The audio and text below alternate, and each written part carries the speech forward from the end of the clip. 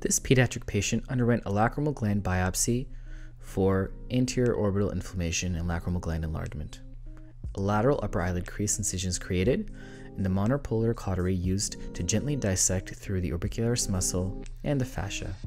Here, a periosteal incision is created while retracting the orbital tissues as well as the brow fat, and the periosteal incision extended inferiorly, again preserving the lateral canthus. The malleable retractor is used to identify and gently expose the lacrimal gland. Here is noted to be enlarged and fibrous. A portion of the gland is excised and sent for pathology.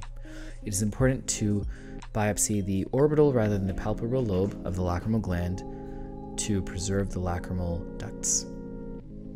Another sample is sent using a 15 blade rather than scissors. Hemostasis can be maintained with gentle bipolar cautery, direct pressure, injection of epinephrine, or fibrin materials.